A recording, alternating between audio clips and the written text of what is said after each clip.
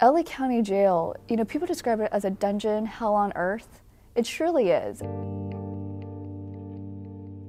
On December 9, 2013, the Los Angeles County Sheriff's Department got some very bad news from the U.S. Attorney's Office. We unsealed 5 criminal cases that allege criminal conduct by a total of 18 current or former deputies of the Los Angeles County Sheriff's Department. This scandal has been developing over the years. It's not as if these indictments came down in a vacuum. Peter Eliasberg is the legal director at the ACLU of Southern California. The organization has tracked abuses inside the LA County Jail for decades. The Los Angeles County jail system is the largest jail system in the country. It is run by the Los Angeles County Sheriff's Department.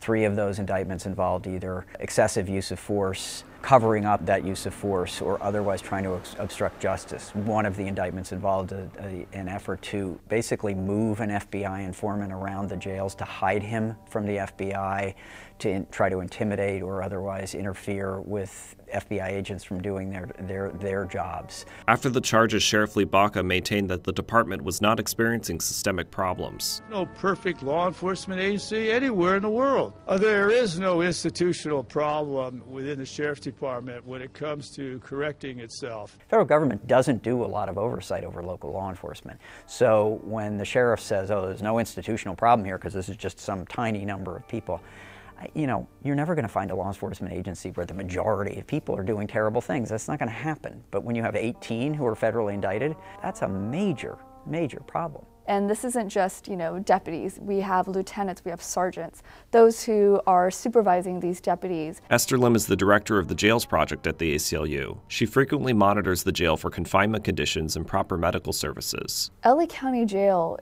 people describe it as a dungeon, hell on earth. It surely is. Lim witnessed a beating inside the jail while visiting an inmate in 2011. The deputies were not a part of the 18 officers recently charged, but the incident speaks to the culture inside the jail's walls. As I'm talking to this inmate, I hear noises that sound like someone's fighting. So I look out and peer through the window out to the staging area of Twin Towers of that particular floor, and I look to my left and I see 2 deputies, and they are beating and kneeing and eventually tasering this individual as they're yelling, "Stop fighting, stop resisting." And I'm looking at the inmate, and he's lying on the ground and he's not moving. So to me, when I'm seeing that, I think he's unconscious. The entire time that I'm watching this, the 2 deputies that are beating this inmate, they don't know that I'm watching them. So I thought, you know what, this is inappropriate. This is obviously an excessive use of force. So I banged on the window to get their attention, to actually get them to stop, and they didn't do anything. They either didn't hear me, or they were maybe too involved, or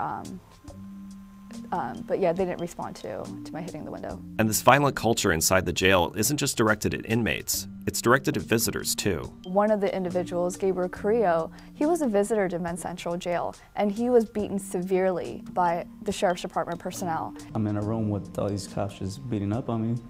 I blacked out, and I thought the worst was going to happen, where I'll just end up dying in there. Eliasberg says the corruption could easily move beyond the jails. Most of the deputies who start their careers in the Los Angeles Sheriff's Department go out and become patrol deputies. They patrol the unincorporated areas of Los Angeles. Many jurisdictions or cities within LA County hire the Sheriff's Department to provide patrol.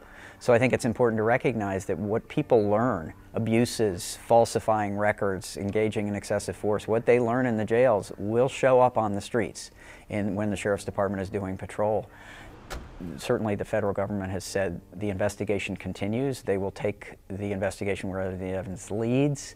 But some of the behavior that's delineated in these indictments, for example, moving a person around the jail who is known to be an FBI informant, that's a really big deal. It seems to me that people higher up probably knew and probably were the ones who directed this behavior.